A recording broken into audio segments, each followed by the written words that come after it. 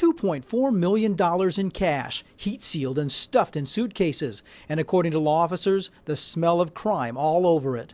When the cash was unsealed to be counted by sheriff's deputies and other staff, the overwhelming odor of raw marijuana was emitting. Sasha, a sheriff's canine seen in this file footage, detected the loot in an RV. A Lancaster County Sheriff's deputy pulled it over on Interstate 80 just west of Lincoln Thursday morning for following another vehicle too closely.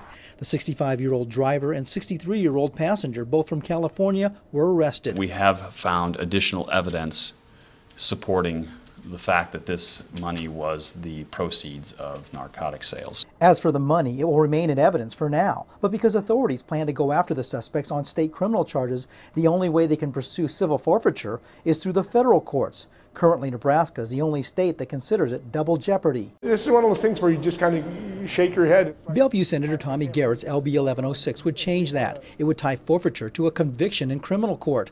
He originally introduced the bill to protect people who had property seized but never criminally charged. We want to go after the bad guys, and we want to protect innocent citizens. Garrett is trying to make it a Speaker priority bill so it can be debated yet this session. It's too late for this case, which will probably go through the U.S. Department of Justice. That department has greatly reduced the amount it returns to local agencies in forfeiture cases.